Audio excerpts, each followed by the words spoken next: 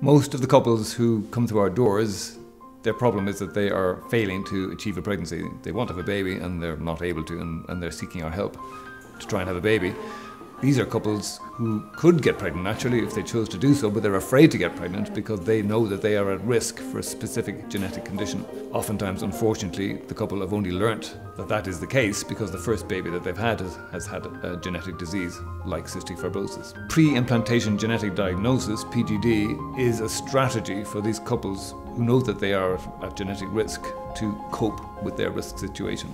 So they go through the usual IVF steps. They go through superovulation so that the woman produces a large number of mature eggs simultaneously. We try to fertilize as many of those eggs as possible. And when we get to the stage of day 5, when they've become blastocysts, the ones that look promising, the ones that to us look as though they might well result in a baby, scientists in our laboratory, they carry out a biopsy using a laser and remove a couple of cells from each of these promising looking day 5 embryos.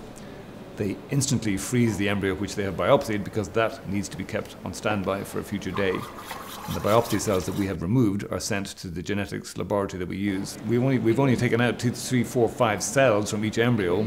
They are able to replicate, to duplicate up the DNA, so the genetics lab is able to multiply up the DNA in each sample 100,000-fold, and then have enough to analyze genetically.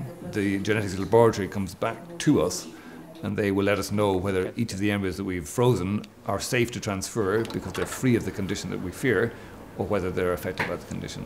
The couple can avoid transmitting the genetic disease that they know is a real possibility for them. And generally with these genetic situations, any child they have, once they know that they are at risk, there's a 25 to 50% chance that any child they have will be affected by the same condition.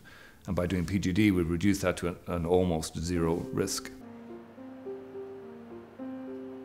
It is the most elegant way for these couples at genetic risk to deal with their situation. And here, the program that we have set up, it's been the first successful P.G.D program in the country, because P.G.D is very demanding. Every facet of your service has to be tip-top for P.G.D to work.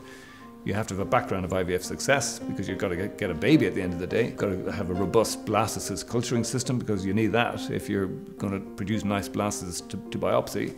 The people who carry out the analysis and the biopsy of the embryos have got to be at the top of their game, or otherwise you may mechanically damage the embryos.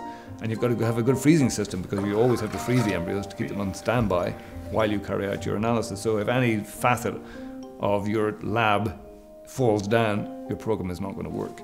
So we've been very proud to be the first IVF unit in Ireland which has made P.G.D work for patients and to produce babies. Our first success was for cystic fibrosis, which is the commonest serious genetic condition in the country.